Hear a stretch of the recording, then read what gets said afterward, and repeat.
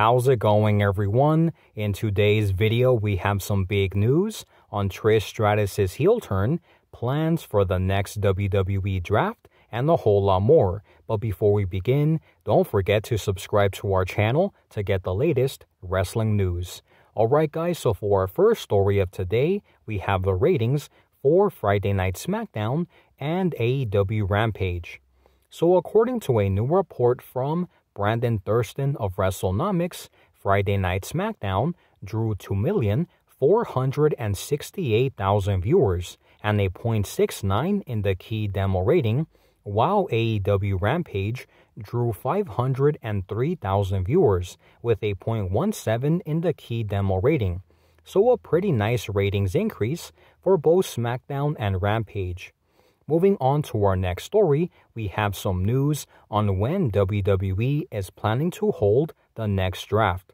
So even though Triple H recently announced that there will be a WWE Draft in just a few short weeks, apparently the date for the big event has now been revealed, because according to a report from WRKD Wrestling, the current planned date for the upcoming WWE Draft is May 8th in Jacksonville, Florida. So it will be very interesting to see how everything turns out regarding the draft. Next up, we have some big news on the reason why Trish Stratus turned heel. So following Trish Stratus' shocking heel turn on Becky Lynch during Monday Night Raw this week, many fans have been left to wonder the reason for her heel turn.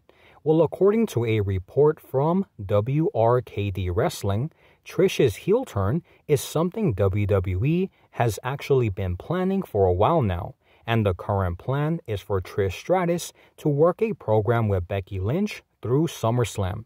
So with that being said, guys, that is all of the news that we have for today. Thank you guys so much for watching, and I'll see you on the next one.